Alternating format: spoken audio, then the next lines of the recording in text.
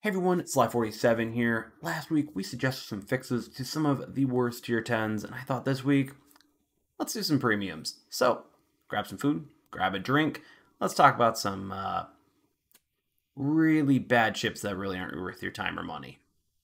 Cheers, let's jump into it. So, what ships are we going to be covering today? Well, actually, for anyone who doesn't know, if they didn't see last week's video, I will put that link down in the description below, but we are taking from the community tier maker, except this one from the premium one. If you haven't seen that and want to see exactly why we put the ships in there, or at least a little bit of context in that, well, I will make sure that the description also has that video there for you. But for today, I'm actually taking from the playable and the collectors. Kind of bagged a bunch of ships that I thought, and I looked at them and then kind of shouted out to me that, hey, those need to be better. So I grabbed those. Might have to have a part 2, part 3, part 4. I don't know. It depends on whether or not Wargaming wants to keep on giving us just bad premiums and ships that just definitely aren't worth it.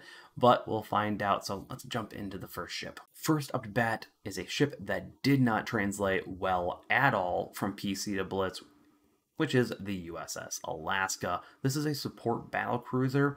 Unfortunately, it's very inaccurate and exceedingly easy to kill. Now, saying it's easy to kill isn't saying much, since most tier 9 cruisers are pretty easy, but the inaccuracy is what really kills it.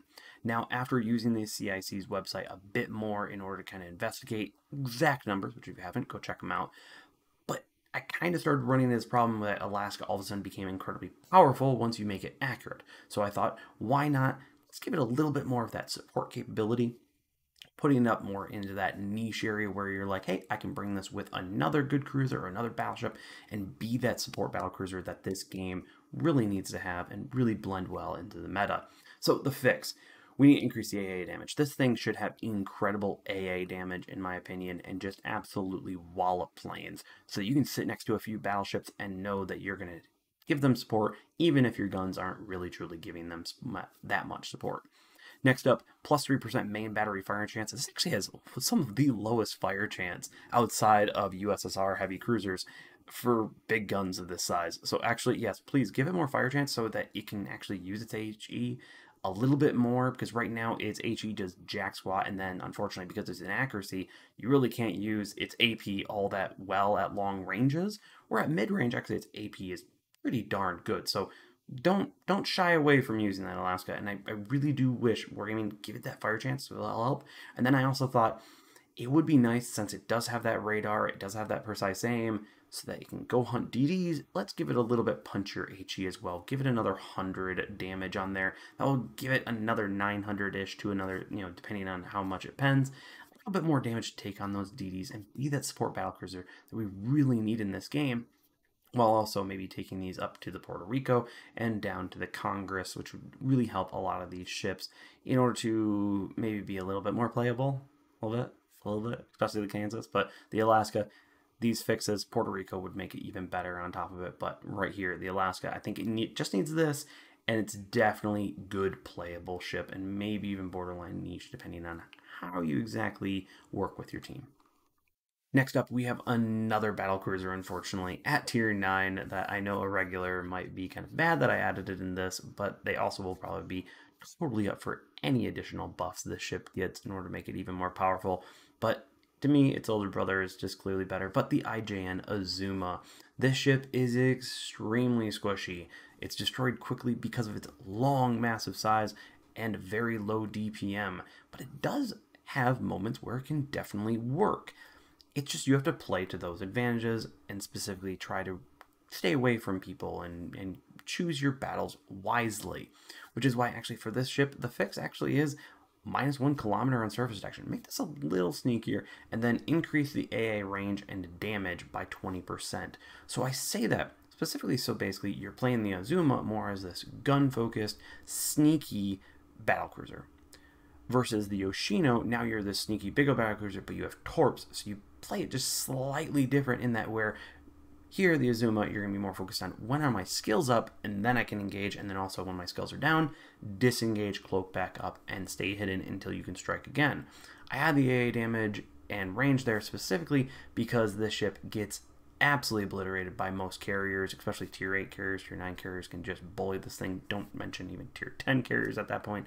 But the Azuma definitely needs to be a little bit punchier. So in my opinion, you're trading this more sneaky and AA focused tier 9 versus the more torpedo focused tier 10. I think that would make the Azuma really a good niche ship. But let me know, of course, in the comments down below how you would fix this ship. Now, let's leave tier 9 and let's go to our first Blitz Pass ship.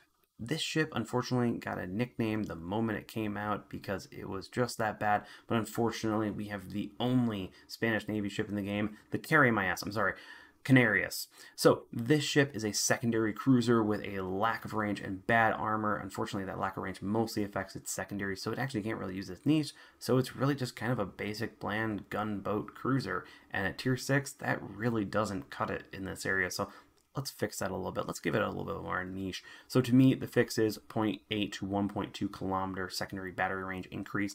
That kind of gets it more closer to the idea of how the German battle cruisers are, where the secondaries kind of overlap that surface detection range. Next up, another 1,000-ish health. I think that would give it just enough to stay alive a little bit longer to use its niche, or at least get close enough to use its niche, and then +2 secondary overloads.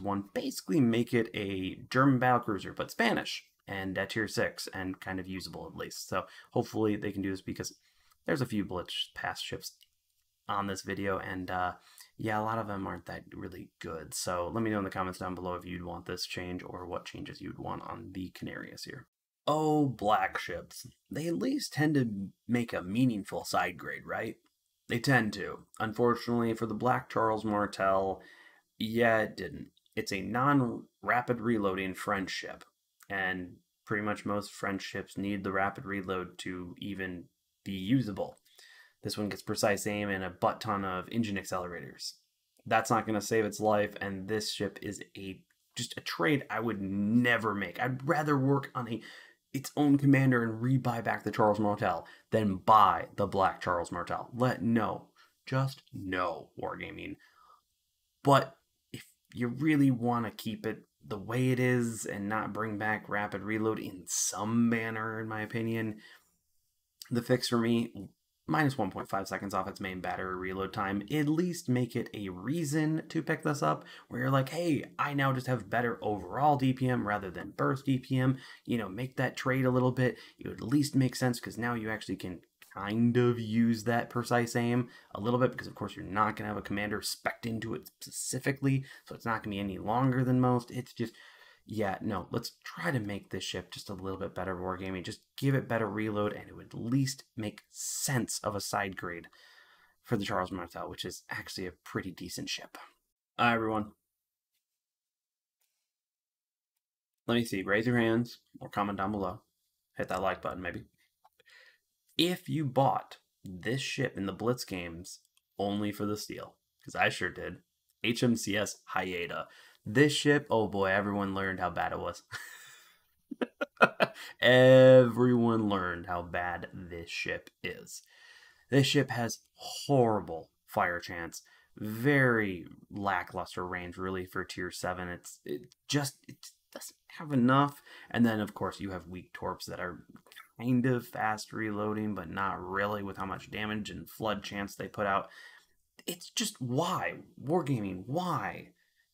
Everyone was like, hey, at least this has history and everything like that, and yeah, they want it, and you put it out on a Blitz Pass ship, and it was downright horrible. Downright horrible. Okay, let's fix this. Let's just do it, okay? Wargaming, please do this. The Hyeta needs it. Okay? Put it in a tier 6. Just seriously move it down a tier. Just do that.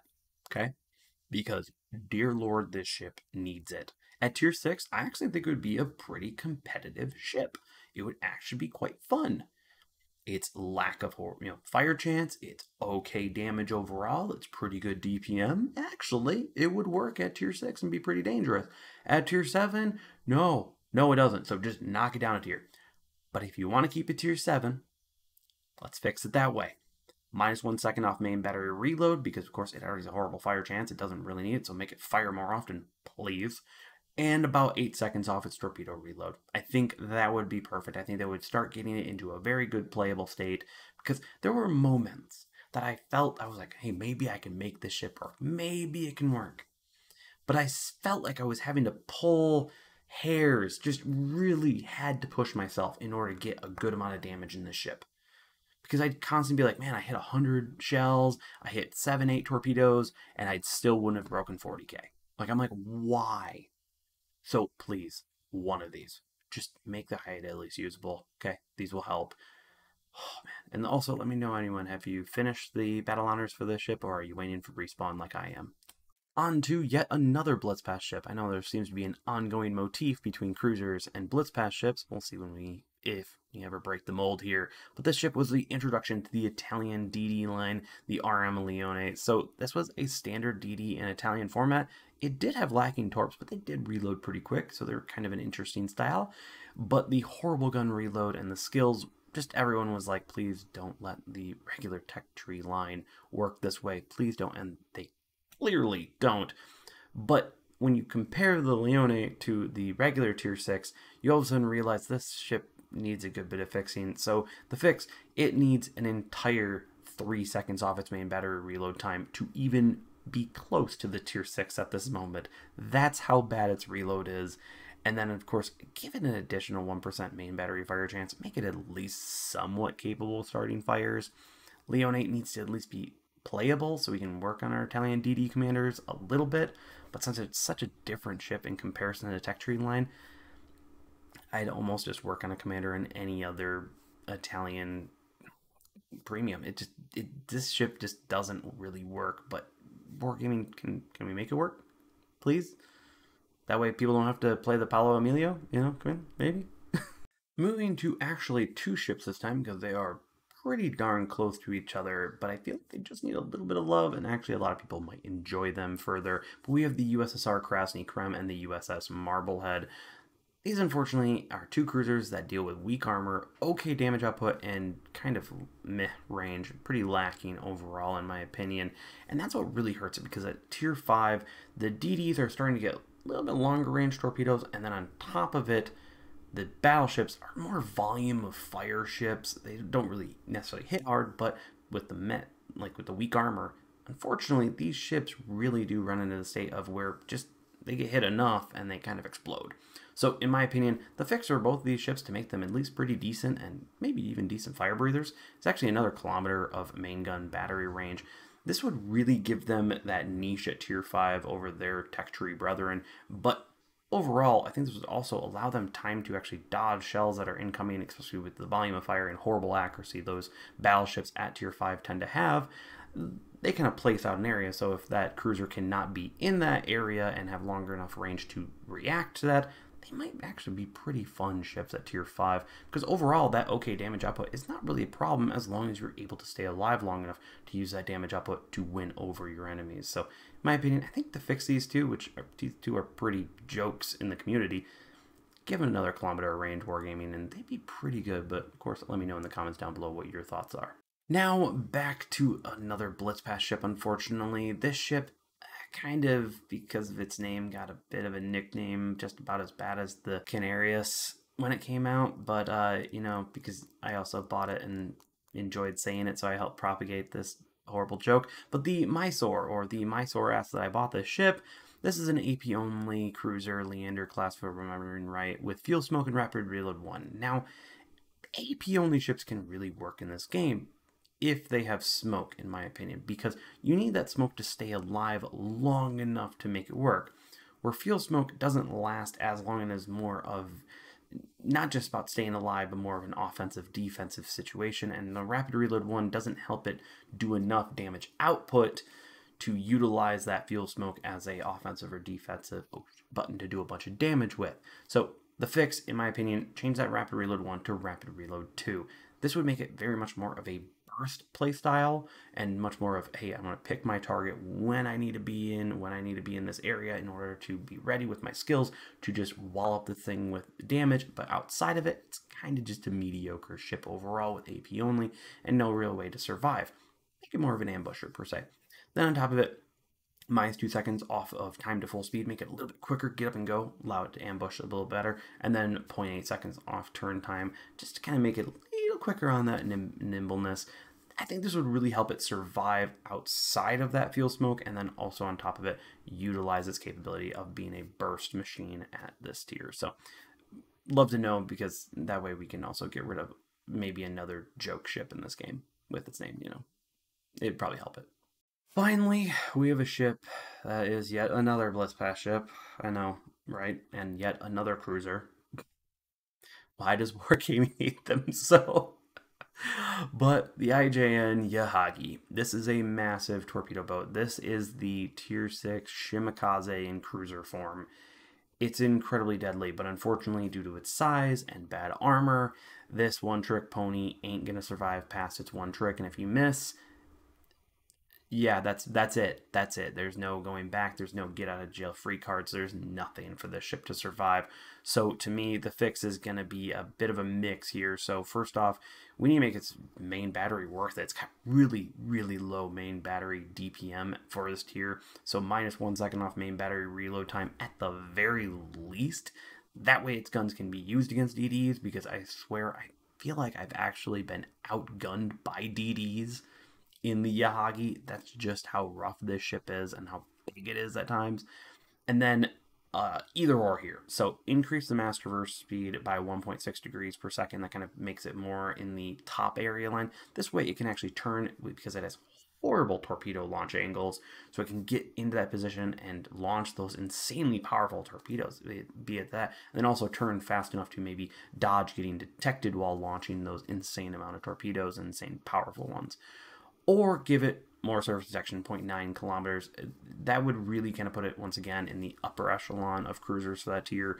Thank you once again to CIC website for helping me out, find out all this information. But overall, the Yahagi, it is a one-trick pony. Let's at least make it a usable one-trick pony, maybe, so I can get off 2 sets?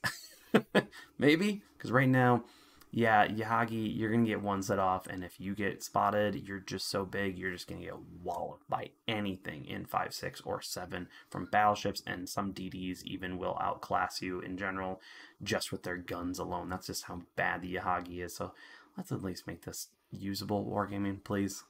Please. That is it for today's video. Let me know if you agree or disagree with my suggestions on there, and maybe, of course, your own suggestions.